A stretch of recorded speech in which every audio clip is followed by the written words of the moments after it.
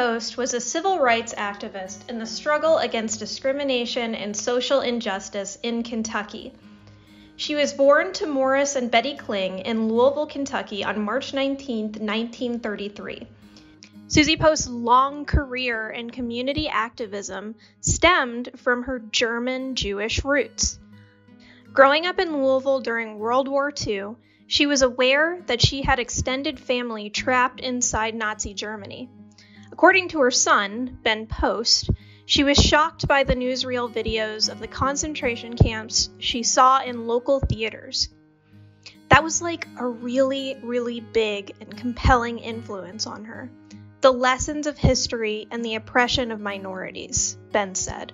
She joined a student branch of the National Association for the Advancement of Colored People while a student at Indiana University, and continued her student activism at the University of California, Berkeley.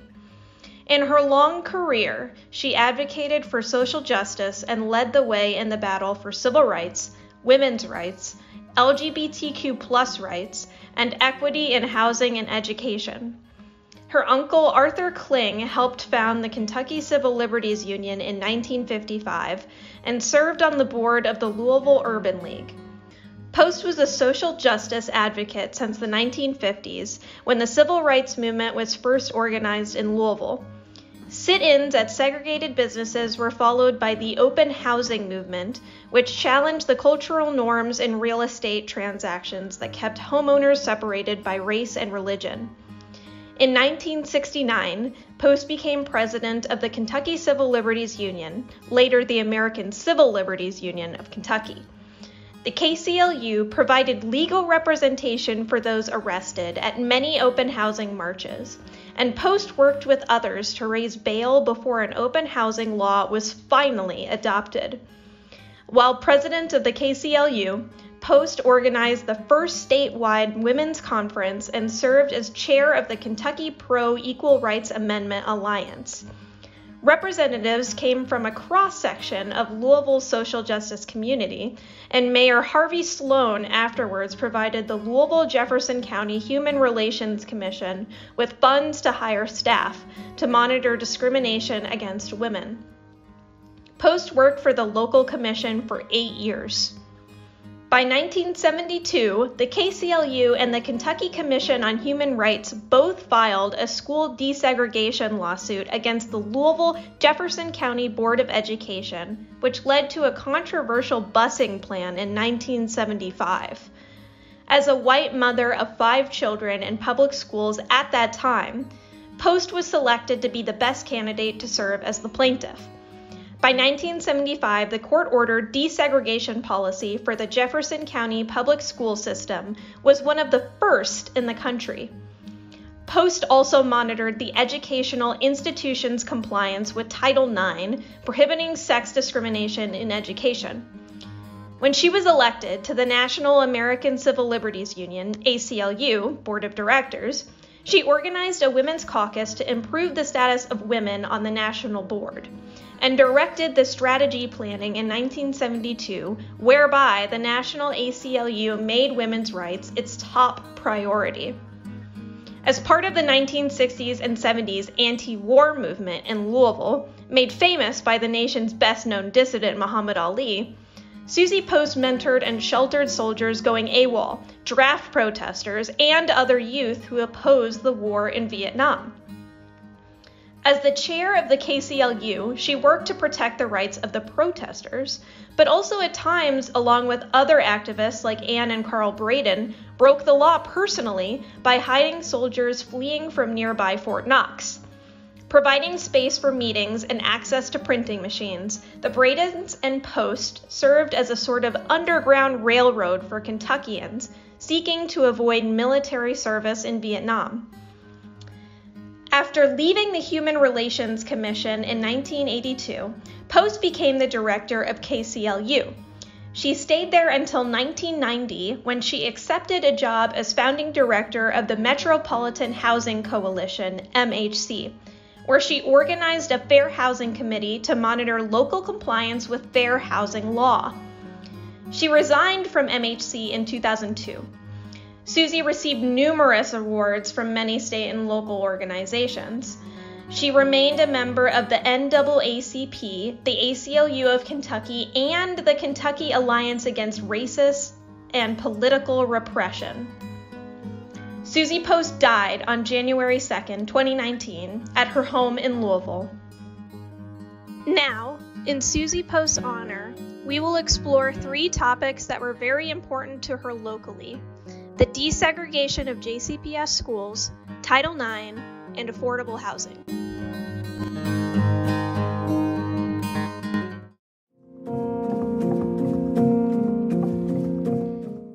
As I said before, Suzy was instrumental in the 1975 court order that desegregated JCPS schools.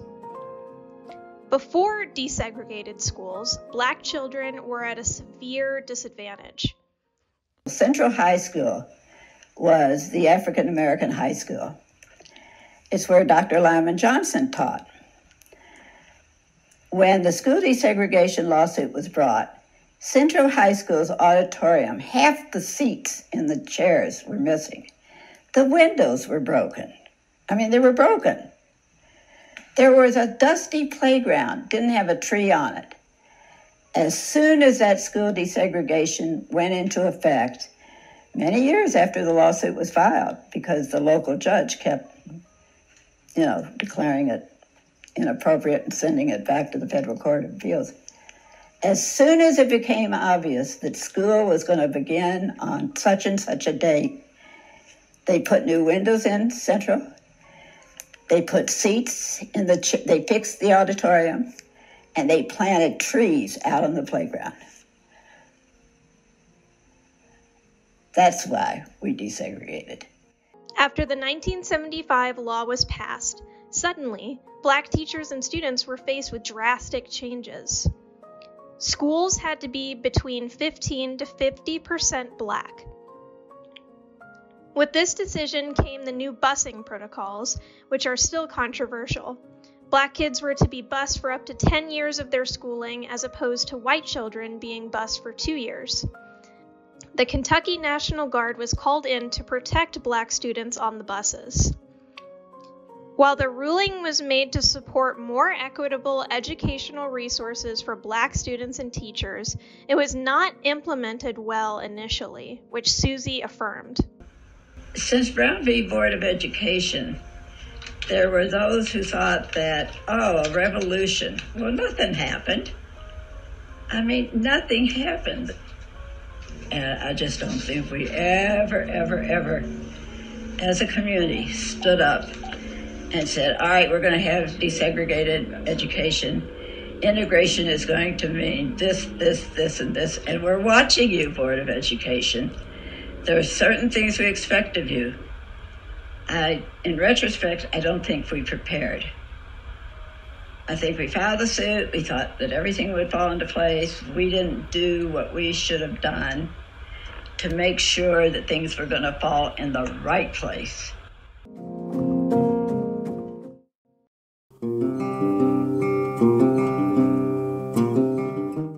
Title IX was passed in 1972 and was a monumental step forward for women's rights. Prior to Title IX, women were hardly allowed to participate in sports. This dates all the way back to Aristotle, who thought that women's reproductive systems were athletic liabilities, and that if they played sports, they would become infertile. What? It wasn't until the late 1800s that women were even allowed to participate in recreational sports, but only the upper class.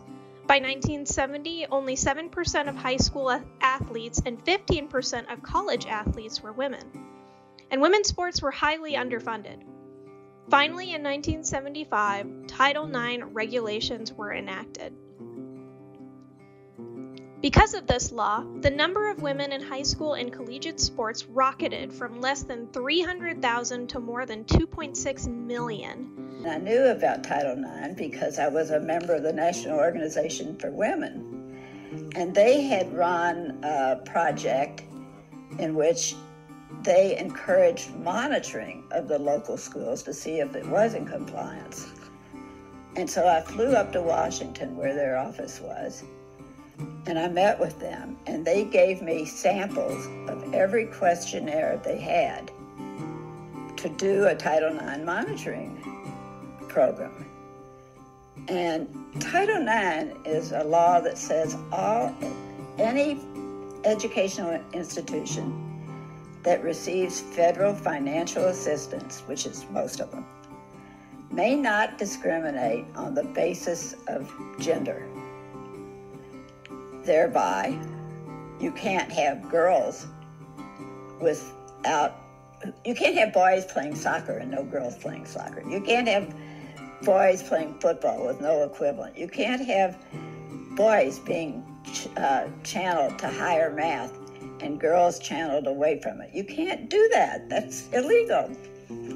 Amani Williams, former Kentucky State University basketball player and current assistant coach, talks about how Title IX has personally affected her. I think about it, I think about how many barriers people have broke for me to be able to get here. And I start to think about what barriers can I break for the next person or for the next woman or for the next black girl that's growing up.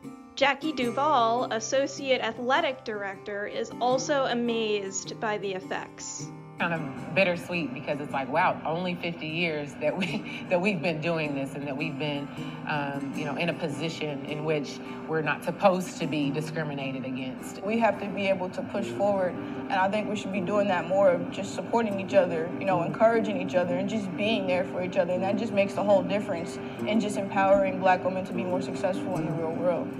There is still work to be done, however. Just this year, a group of women filed a Title IX lawsuit against University of Kentucky for inequitable spending on women's sports. Let's look now at the average pay for those head coaches. The average for a UK head men's team coach was just over $2 million. That's the fifth highest in the SEC. Meanwhile, the average for a UK women's team head coach was just under $250,000. Kentucky ranks near the bottom. That's 12th out of 14 for women's head coach pay. What?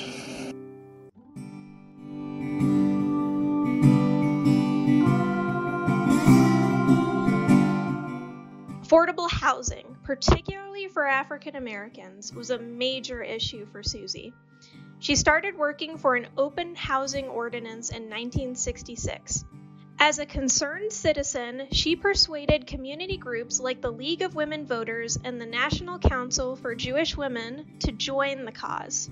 It was a radical concept, she said of the ordinance. And the Fair Housing Campaign was an effort to secure for all residents of Jefferson County the right to own a home without discrimination. Following her tenure as executive director of the Kentucky Civil Liberties Union, Post in 1990 became the director of the Metropolitan Housing Coalition, which advocates for affordable housing. She resigned from there in 2002. But what is affordable housing? This is how Amy Shear, local Jewish social justice activist and mentee of Suzy Post, defines it.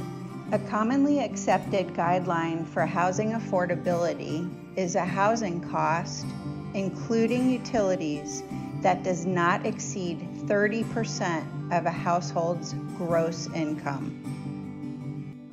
Per Louisville's Housing Needs Assessment in 2019, Louisville was short 58,341 affordable housing units. Since the pandemic, the number has very likely gone up. Several organizations in Louisville are working to create more affordable housing, such as the Metropolitan Housing Coalition, the Housing Partnership, Rebound Inc., New Directions Housing Corporation, and the Louisville Affordable Housing Trust Fund. Mayor Craig Greenberg has stated a goal of building 15,000 affordable housing units within his first term. Many find this unlikely, considering fewer than 9,000 affordable housing units received public subsidies during the previous administration's 12 years in office. Suzy's activism also took a toll on her personally. As she fought tirelessly in the community, some of her children felt neglected while they were growing up. She also divorced her husband, Edward. Additionally, her work angered those on the right and the left. For example, State Representative Jean Huff of London, an ordained Pentecostal minister, denounced the KCLU for defending anarchists and homosexuals. Additionally, she and the KCLU were committed to defending the rights of free expression, even when it applied to groups that ran counter to her values of equity and justice. Suzy and the KCLU were criticized by left-leaning individuals for defending the Ku Klux Klan's right to distribute literature on roadways and for defending a police officer's refusal to disclose fellow Klan members in the department. Her son Ben said that she understood that there would be dangerous consequences to infringing on the KKK's freedom of speech. According to Ben, Suzy and the KCLU were not defending the ideas of the Ku Klux Klan. They were defending the rights of free speech. As you see, with just the 3 issues we highlighted, the work is never done. But we as Jews and human beings are called upon to be just and righteous. Genesis chapter 18, verse 19. Indeed, Judaism sees the maintenance of justice and equity as part of humanity's universal obligations. The Hebrew Bible's vision of social justice flows from its teaching regarding the sanctity of all human life and its inalienable dignity. Additionally, Pirkei Avot, or the Ethics of the Fathers, states, "You are not required to finish your work, yet neither are you permitted to desist from it." And here is Suzy in her own voice encouraging us to act. So we're talking about a variety of things, and then she popped up with, "Suzy, what makes you do what you do?" And without even giving it a thought, I said, "Injustice, it just pisses me off." And that's why I do what I do. It just pisses me off. I had more comments from my female friends about the Courier-Journal letting that word see print, and the photograph that was taken of me. Ooh, that was a really flattering photograph. And they let you say piss. I mean, I think you missed the nub, girls. But that's true. That's just when you see injustice, if it doesn't piss you off, there's something the matter with your central nervous system. Thank you, Suzy Post. We will never forget you.